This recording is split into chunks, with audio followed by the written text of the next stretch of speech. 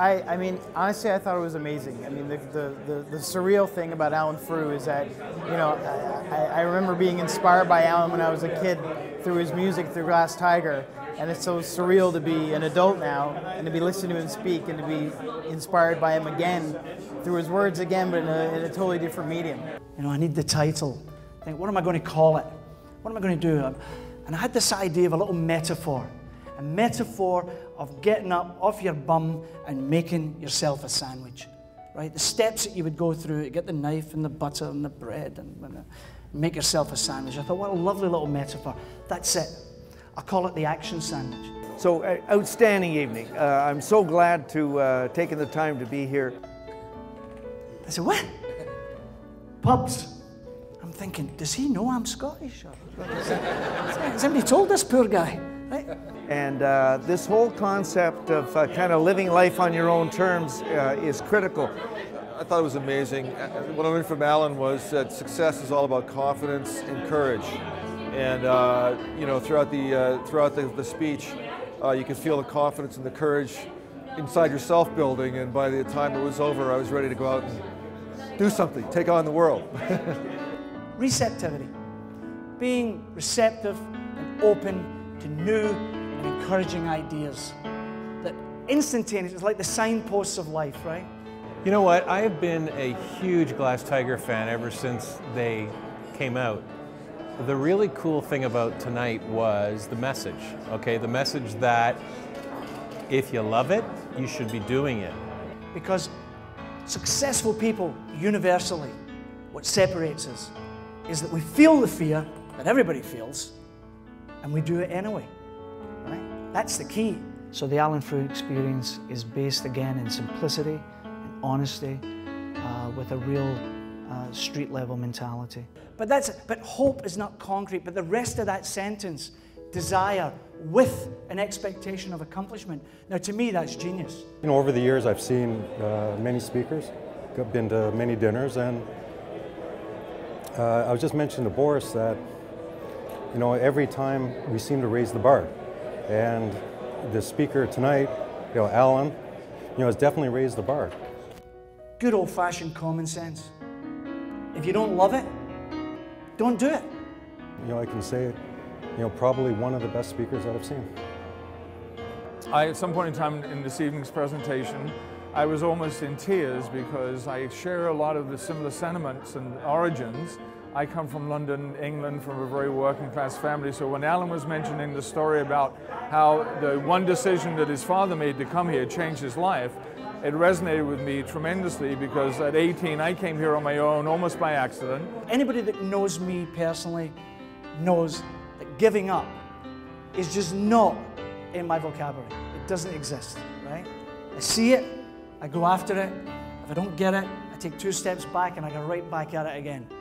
If someone feels motivated and empowered to realize that they don't have to give up on a dream or a goal, that it merely is just sitting stagnant, and if I can help them, I go back and rekindle that spark, then that's success.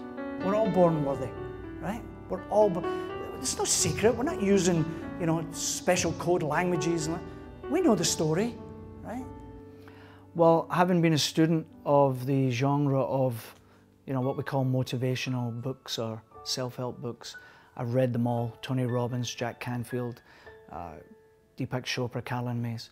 And having attended many of these sessions, I pride myself in several unique things. One would be that there's a street level honesty imparted, that people come back to me and they say that they feel that I was speaking to them, not over them. What do I need? I say you need belief. I believe. I managed to tell this whole nation that last year with little Nikki Yanofsky singing it at the top of her lungs. I believe in the power that comes from a world brought together as one, right? I believe. What do I believe? Well, first thing I believe is I believe in me. What I love about what he's doing now is he's taken his music and he's said, you can be a success doing things you already love. So I want my kids to understand that. And it goes, I believe in the power of you and I. and the grammar police came out the woodwork all over Canada. You can't say the power of you and I. I said, but I need a word to rhyme with fly. Well, a full day team building session is really quite unique because on the one hand, it's based in the same principles of any speaking engagement. Together as a group, we explore the principles of receptivity, desire, belief, intention, and actually taking action and garnishing it with passion. But one of the beautiful byproducts is we do it through the universal language of music. So with my assistants, I gather them into groups and we spend the day songwriting. And the song is actually left behind for the corporation or the company. So it's a song written by their own players with my help. I believe in the power that comes from a world brought together as one. I believe together we'll fly. I believe in the power of you and I. Success is control of your own time, success on your own terms. Life is supposed to be lived like that. You're supposed to think it and want it and have it. So I loved it. Loved it. I want to meet him. Action. You have to do to get done. Right? There's the motto. I know what it feels like to go to these sessions and feel like I'm not really part of it, that I'm just there being lectured to. As my condiment to this little sandwich, I offer you passion. Passion, right? You know, I am a byproduct of the streets. What you see is what you get. You know, I speak the way I have written in the book. And so people will come to me and say that it felt more like an interactive experience, that I wasn't speaking over them, I was speaking to them, and I was part of the group, not the outsider looking in. What you send out, you get back. We know that, right? It was a fantastic evening with Alan. He's the consummate entertainer. I've got great feedback from people that I've spoken with since his presentation. He has a great message about the action sandwich. He is so authentic, the way that he tells his stories, and they've got a wonderful message. He's an inspiration to everybody in the room. Alan's phenomenal. I mean, what an entertaining person, well thought out. I just love the fact that he goes by the beat of his own drum, and that's something that I've always believed in. I do it, and I really appreciated hearing that and making me understand that that's exactly what I should be doing. And Alan, peace, brother. The principles of success are based in honesty and simplicity, so that's what stands out for me.